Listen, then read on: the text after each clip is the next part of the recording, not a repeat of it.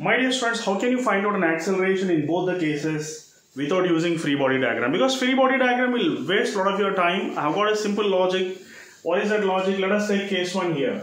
Simple logic is acceleration is nothing but net force by net mass. So here if you observe in the first case, only mass m2 is hanging, so net force is because of hanging mass only. Resting mass will not apply any force because gravity is counterbalanced by normal reaction. So what is an answer for this? An acceleration of the first system is nothing but net force which is hanging is considered to be m2g by total mass you have to consider, that is m1 plus m2. If you substitute the values of m1 and m2, you get an acceleration immediately. Okay. So now, for example, if at all he is asking us to find out even tension also, we can find out the tension also very easily, because as this block is coming downwards, whenever tension of a body which is moving downwards is taken as m into g minus a. Whenever a body moves upwards, then we have to consider this as m into g plus a.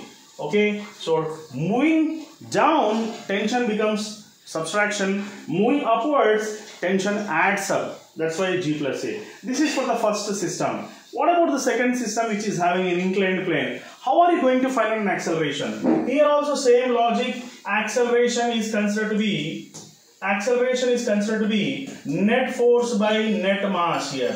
So as is an inclined plane, net force is because of both. But as this is coming downwards, this is raising upwards along the inclined plane, you can just write acceleration is nothing but 2mg minus the one which is hanging downwards. As in an inclined plane, you know that the force acting here in this case is mg sine theta. mg sine theta by net mass and m2 is taken as m here. So you can just write here m plus 2m, that's it. M plus 2m.